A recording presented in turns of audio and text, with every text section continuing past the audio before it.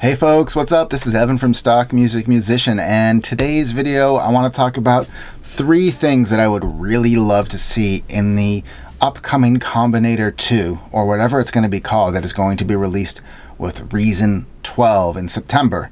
I hope it's not too late to give these suggestions. These are some things that have always kind of bothered me about Combinator, and I hope will make it better for all of us to use in the future. If you've got any suggestions that I've left out, please be sure to leave them in the comments. And I want to let you know that I've got a free Reason cheat sheet. It walks you through all the major devices in Reason. You can download it at the link below. It'll help you quickly get up to date learning how to use everything cool in Reason and helping you figure out what you should choose. Before we go farther though, let's watch the intro.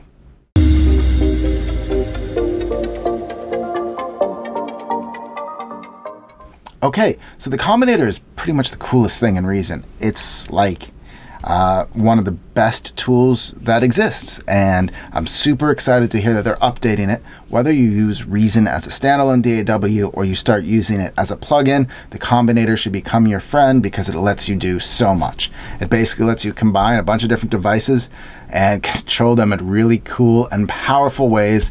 Totally unique, totally cool. So the first thing I'd like to see in a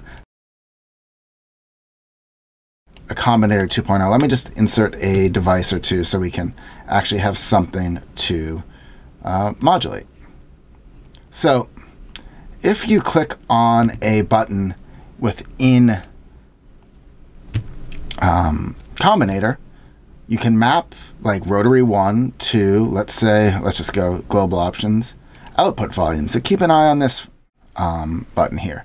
So if I turn this all the way to the right, this volume goes all the way to the right. All the way to the left, great.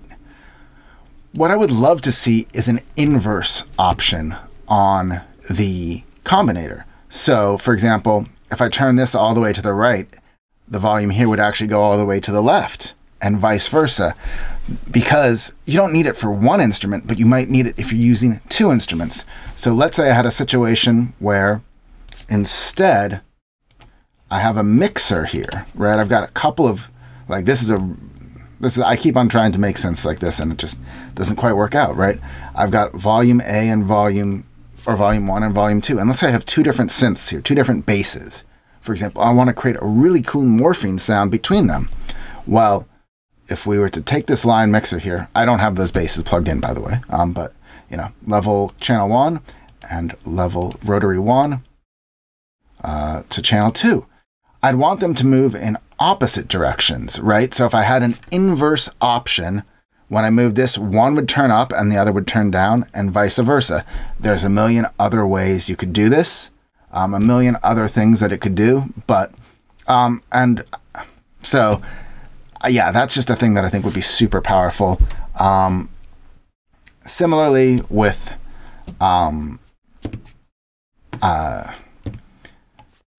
all of these, I think, you know, there would be a lot of the devices in Reason. Like here, if you do the CV programmer in, you do have the option of going bipolar and unipolar. But what I want to point out is, like on certain utilities, like on Pulsar, you actually have the inverse or the inverted CV and audio, and it would just be great if we could have an ability to do that here. Similarly, the you know, the Spider CV merger can invert it, but I want to be able to do it internally in the Combinator itself. The next thing I'd love to see in a Combinator 2 is a button amongst all of these buttons that would auto gain stage. So let's say you've got a bunch of different effects in between here. We'll just set this up real quick. Sure, we'll have a clang going into a Moog EQ, going into a dual filter. This Etch Red also is a super cool thing if you've never used it. One of my favorite rack extensions. But it would be great if there was a button you could press here that would adjust the output volumes of each process with all in the chain to whatever you choose to be a unity gain for purposes of gain staging, because you can spend so long tracking down what's going on with the volume, getting into gain staging issues and all of that. And the Reason knows the level of everything, so it would be great if we could just press a button, boom, adjust it. You know, it wouldn't automatically keep up to date because maybe you want to change it, but to have the ability to just set everything at unity so that each step along the way is unity, not so that just that the end result would be unity gain, but like the signal that this passes to this passes to this, and then this outputs back to the combinator would all be at unity.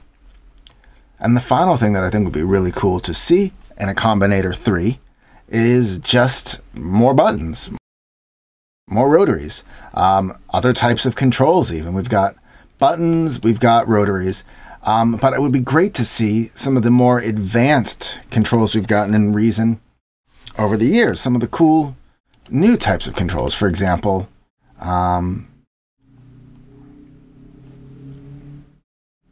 with like the sweeper, right? Like the ability to modulate. Yeah, I can take this and put this modulator.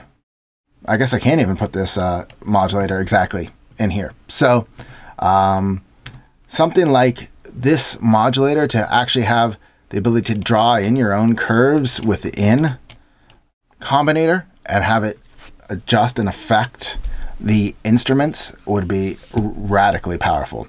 My understanding is that it's going to be a somewhat modular tool where you can combine all sorts of different components, and I would love to see a modulator like this that we could put in it. Probably some LFO shapes too. Why separately route things in when you could just lock them in? But one other feature I thought would be really cool to add to the new Combinator would be something kind of like an XY pad. You see this in a lot of synths, where basically it lets you morph between various settings really easily.